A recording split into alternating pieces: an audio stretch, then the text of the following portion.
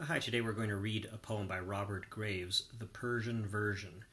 If you want to see the rest of the poems in this playlist, there's a link in the notes below. There's also a link to related content at the end of this video. Please feel free to like and share this video. You can leave comments, subscribe using the button in the corner of the screen, and you can see subtitles during the poem by pressing CC.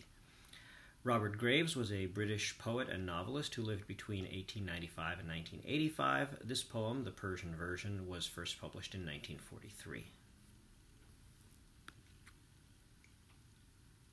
Truth-loving Persians, do not dwell upon the trivial skirmish fought near Marathon.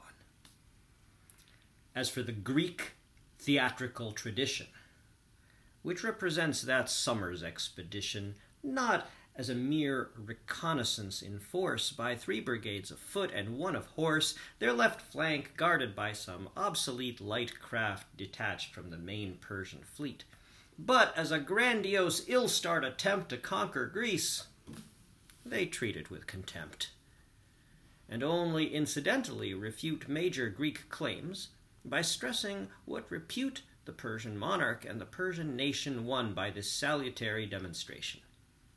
Despite a strong defense and adverse weather, all arms combined magnificently together.